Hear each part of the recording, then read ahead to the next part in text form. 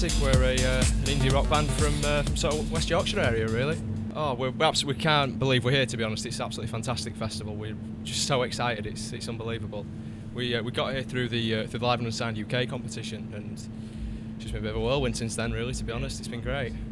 Unfortunately, we've kind of got to head back. We're all working over the weekend, so we're kind of coming down here on the Friday and then sort of having to shoot off like later on tonight, so we don't really get to see. We really want to see like sort of the Young Knives and the Shartlands. We played a gig with the Young Knives sort of about this time last year, so we really want to see them and hopefully have a bit of a catch up. But Modern Faces as well. Yeah, Modern Faces, fantastic Scottish band that we've played with before, and yeah, we're just going to check out whatever we can really today while we've got the chance to be here.